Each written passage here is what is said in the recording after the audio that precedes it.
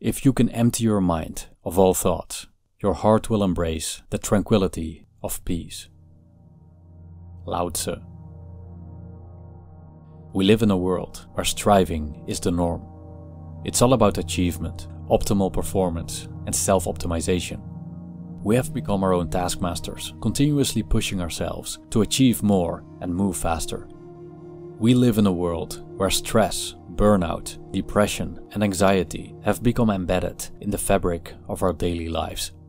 And as these phenomena become more prevalent and severe, we're on our way from collective self-exploitation to collective self-destruction. Today's society is a Taoist's nightmare. It's so disconnected from the natural flow of life, so obsessed with control, status, consumption, and materialism that we have forgotten how to be at peace. Luckily, the ancient Taoist sages left us with heaps of wisdom that could help us bring back tranquility in our lives. Take Lao Tzu, for example, who left a small manual more than 2000 years ago, which became one of the most important Taoist scriptures. Although times were drastically different back then, the ancient sages faced a similar predicament as many do today. They disagreed with the dominant society and civilization. They looked for a different way to live. As a consequence of my recent collaboration with After School, I thought it would be nice to revisit Taoist philosophy. We're about to explore Taoist views that could help us to let go of a stressful, insane world. If you want to help keep this channel going, become a Patreon supporter. You'll get access to all Einzelgänger videos ad-free. Also, check out my new novel. If you like Stoic philosophy, you'll enjoy The Urge, Fall of a Stoic, available on Amazon at a special introductory price. There's a link below for more information.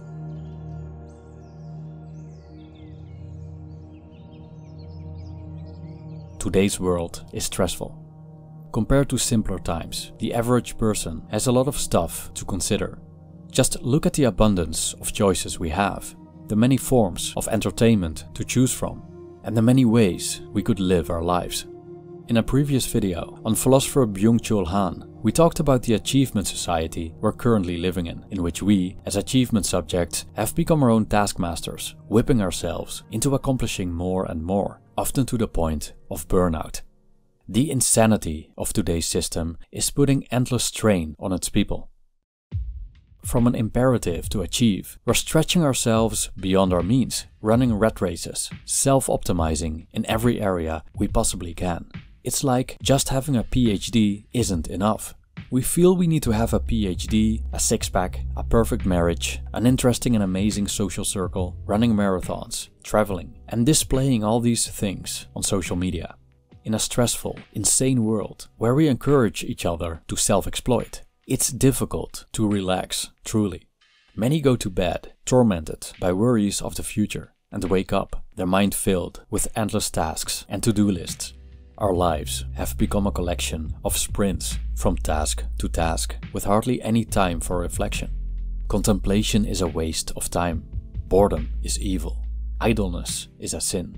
We should be grinding, always becoming better versions of ourselves. We should always be headed toward the prize. But the ongoing grind, without proper moments of non-action, will eventually wear us down. Taoist philosopher Lao Tzu has some wisdom to teach us that might help us to let go and live in less stressful ways. The author of the Tao Te Ching, which is considered the central work of Taoism, is quite a mysterious fellow. Most scholars agree that the author must have been Lao Tzu, also spelled Lao Tzu or Lao Tse. However, there's a lack of historical information that tells us who this man really was. Some even doubt he ever existed. The most telling evidence of what Lao Tzu was up to is in his Legacy, a book of 81 chapters, mainly about an elusive but universal and all-encompassing force named Tao. Lao Tzu's philosophy entails several themes, such as going with the flow, the vanity of striving and trying too hard, the advantage of softness and harmony with nature. An underlying theme of Lao Tzu's teachings is the profound power of letting go, which I believe is a vital component of a peaceful and balanced life. Understanding and embracing this power can lead to a sense of enlightenment and freedom. What's so refreshing about Lao Tzu's teachings is that they are inviting us to go in the opposite direction. The Tao Te Ching seems to be a guide designed for a ruler, yet it contains wisdom that could make anyone question how they live their lives, especially those tired of all the striving and accomplishing. For example, in chapter 44 of the Tao Te Ching, Lao Tzu states, "Fame or self, which matters more? Self or wealth, which is more precious? Gain or loss, which is more painful? He who is attached to things will suffer much. He who saves will suffer heavy loss. A contented man is never disappointed. He who knows when to stop does not find himself in trouble. He will stay forever safe." End quote. Today's society praises excess, whether it's wealth, fame, or material possessions. Showing off your Lambo? You're a winner. Millions of followers on Instagram? You've made it. And so, we have grown attached to all these things that are essentially beyond our control. Lao Tzu asks us what's more important, fame and wealth, or ourselves, how we feel, our contentment and inner peace.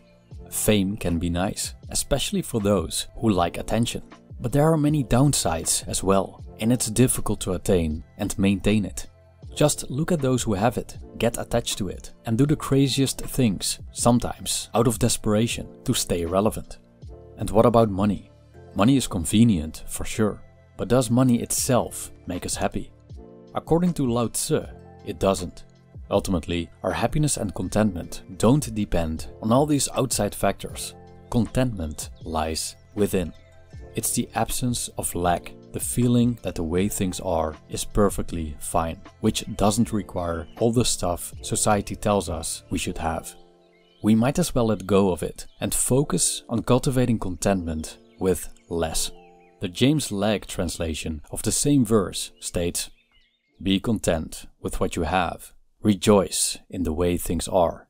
When you realize there's nothing lacking, the whole world belongs to you." It's no surprise that we're always so busy.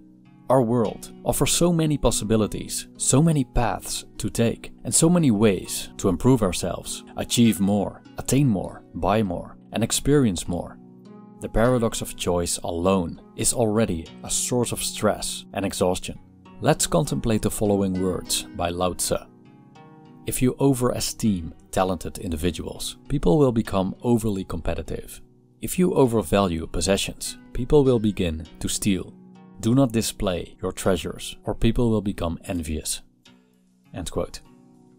This simple verse illustrates the problem with our achievement society.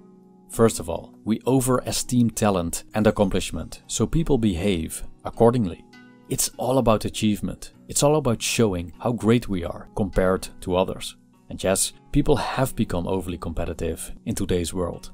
In almost everything, we find competition nowadays, be it in schools, workplaces, or social media.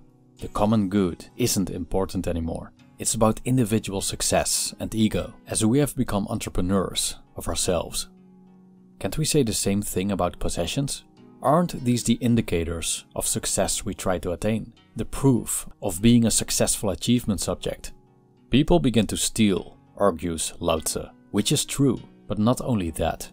People act in unethical, immoral ways to get what they want, kicking others down to get higher up. Needless to say, narcissism is prevalent. Being a narcissist pays. Also, Lao Tzu observed that showing off our material possessions makes people envious, which only attracts trouble and leads to more stress. The more wealth you possess, the harder it is to protect, he argued. If we want to let go of all these stresses, embracing simplicity may be a wise move. What if we're free from all these modern-day desires? What if we don't feel the need to self-optimize in so many different areas? How about not being well-rounded? How about not standing out? How about not being successful according to societal standards? How tranquil would our lives be if we would ignore today's society's imperatives and be content with little? In earlier videos on Taoism, we have explored the idea of swimming against the stream and letting oneself float along with it. The idea is simple. If we swim against the stream, we put in lots of effort to get somewhere, but sometimes we don't even reach it. One thing is certain, we become exhausted. Therefore, Lao Tzu repeatedly mentions the power of non-doing. If we become aware of the workings of the universe, we could see how our actions are counterproductive. For example, overstretching ourselves in our pursuit of unending self-optimization and self-improvement may cause us to constantly push ourselves toward collapse, which isn't a very stable way of living. As Lao Tzu stated, those who stand on tiptoes do not stand firmly. Hence, Lao Tzu also advises his readers to be wary about taking the highest position. The tallest trees catch the most wind. And when we're at the top, it takes a tremendous amount of effort to stay there, because many want the top position.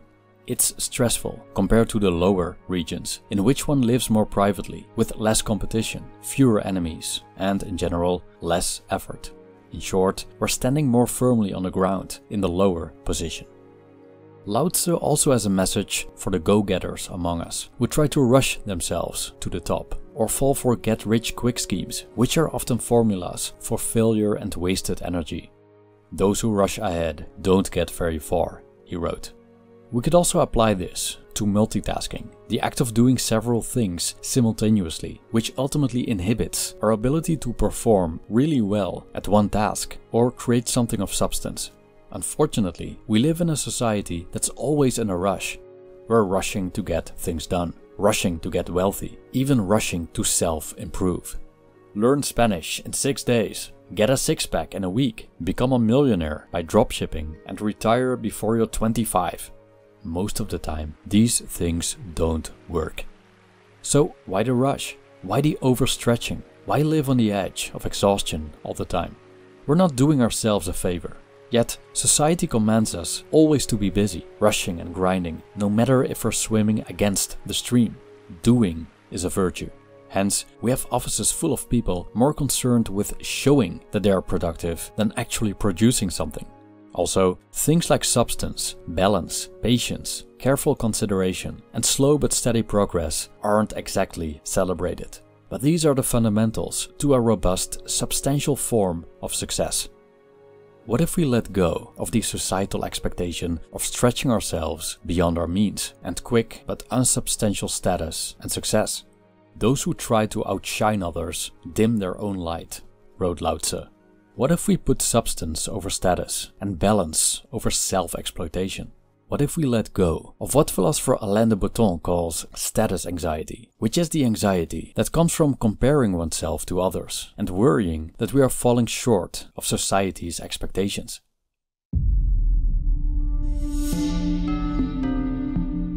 We just have to contemplate the vastness of the universe to realize how powerless we are as fragile humans living on a desolate rock somewhere on the outskirts of the galaxy.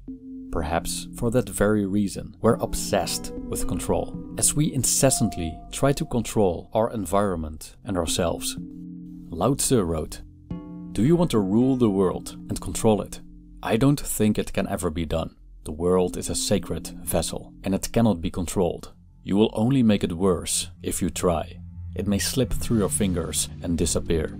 End quote. There are many ways we try to control our environment and ourselves. For example, we wish to be safe, and we believe that accumulating a lot of money and having 10 security cameras around the house will ensure that. We want to be perceived highly in the eyes of others, so we put everything in place to make sure our surroundings think highly of us. We want to keep our jobs, so we answer to all of our employers' whims and worry about our positions day and night. But we're never safe. We can't control other people's opinions. We can't command our boss's attitude towards us. Once we accept this, we'll see we're wasting time doing so. We might even harm ourselves if we hold on to the illusion. We'll experience stress, and the universe might work against us, as it doesn't let itself be controlled. Why not focus on what we can control, which is our ability to find inner peace amidst chaos? But to do so, we have to be willing to let that chaos, that insanity we're so wrapped up in, be.